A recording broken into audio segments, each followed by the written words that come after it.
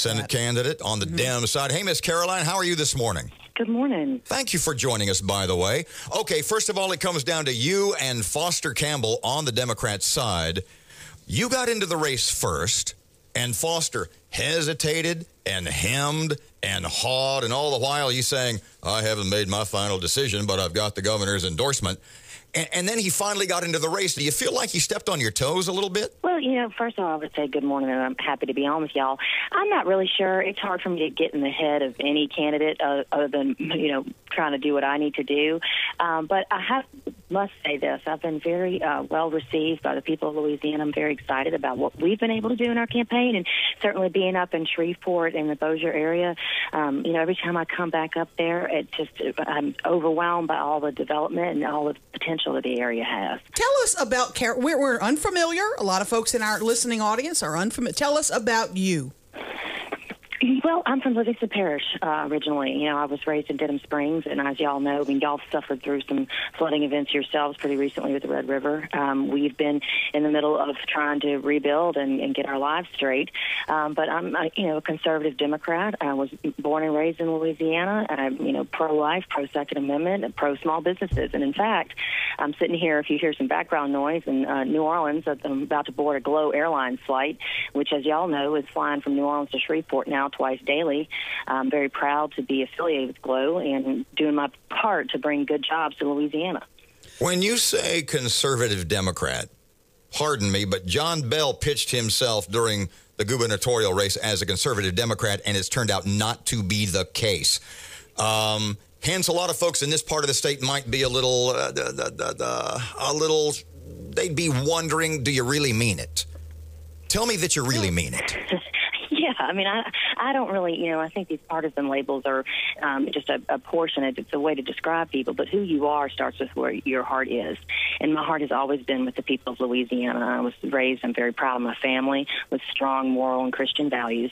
And I want to fight every day to make sure Louisiana gets what she needs out of Washington, D.C. There's a lot of people in this race, including a lot of people besides Mr. Campbell and Congressman Fleming and others that I'm sure y'all and your listeners are very familiar with.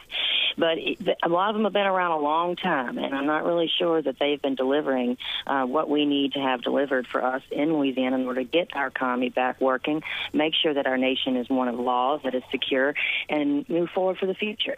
Now, you tout yourself, again, let me say, as a conservative Democrat, but you can't possibly be conservative enough to out-conservative John Kennedy or Congressman Fleming or some of the Republicans. So obviously you think there's something more to getting elected than the conservative label. What are those things? Well, I think people want to talk about kitchen table issues. Okay, we need to make sure that our working families are getting what they need in Louisiana. And particularly, you can talk about saying no for no's sake and being obstructionist in Congress. But I don't see how that helps the Bossier area. I don't see how that helps Shreveport grow. I don't see how that protects Fort Polk, important economic drivers in the area of North Louisiana, and frankly, the rest of all of Louisiana. We often talk about North and South Louisiana as if they're two entirely different places. But I will say this, I've been to every 64 parishes, and the people that I meet, they're concerned about the future of their country, and they want to make sure that somebody's up there working hard for them, not for political ego purposes, not to just get a promotion, and not to just keep running and running and running for an office to build your resume or for prestige purposes. I'm not focused on that. I'm an outsider. I'm a private person. I run a business. And I was going to say you have a business background, right? Community.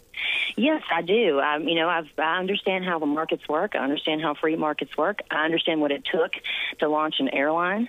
Dealing with the FAA and burdensome regulations. We fight that every day, but we're also trying to bring good jobs to people. We believe in the people of Louisiana. I always have.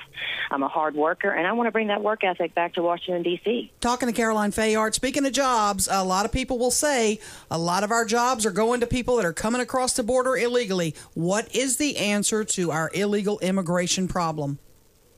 Well, look, we have got to have true comprehensive immigration reform, and it's going to require more than just political grandstand. We all know, everybody knows the Statue of Liberty. We are a nation of immigrants, but we're also a nation of laws, and we need to enforce the laws. Do you send people back? Securing our borders is essential, but we have to come together to enact comprehensive immigration reform that creates legal pathways to citizenship. let me say this. I have, I've lived in New Orleans, and I've gone through some of the immigration issues in New Orleans. I've had people that have, tried to do some things around my house that weren't here in this country legally, and there's documented records of that. And this has happened several years ago. And I remember working through the process and working with law enforcement and working with Assistant DA in order to make sure that the laws were enforced, and they were. And that person was sent back that was deported. So the laws can work if people enforce them, and that's what we have to focus on first, and then we can go further into comprehensive. Speaking of New Orleans, you said you're from New Orleans, which is a sanctuary. Springs. I live in New Orleans. Sorry, my bad. A sanctuary city, Orleans Parish, a sanctuary parish. State Attorney General Landry earlier this week saying that because of that sanctuary status in New Orleans, that crime rates are soaring. What's your thoughts on sanctuary cities? Let me say this. I think New Orleans has really bounced back from Katrina. They have a lot of systemic issues that everyone is working upon. And I'm very proud to have Mayor Landry's endorsement because I do think he represents the future of governance in Louisiana in terms of new urbanism and bringing development to areas like Shreveport and Bossier Parish and New Orleans and Baton Rouge. Now, when it comes to sanctuary cities, that, as far as I can tell from what I've been able to understand between whatever Attorney General Landry is saying and whatever the policy actually is, criminal laws are still enforced. If you break the law in this country, you're going to go get prosecuted and you're going to go to jail and you may get deported depending on your status. And that's what we have to focus on, is fixing what we can fix first before we reach out larger into it. And I'll tell you also one thing. I think they were using that tragic accident on the highway to try to make this a political football that happened when people were trying to go rebuild Baton Rouge and those areas from the flood. That man was a bad driver. He had been pulled over numerous times, but he lived in Jefferson Parish, not in Orleans. So there's a lot of political grandstanding going on in this election cycle. But I'll tell you, as I travel around the state of Louisiana, people are focused on jobs, the economy, education, and moving our country forward. What are you going to do to get to know the folks in Northwest Louisiana? Are you going to be traveling up here frequently? Yes, I've actually been up there several times already. Like I said, I was doing it before on the business development side, working with GLOW.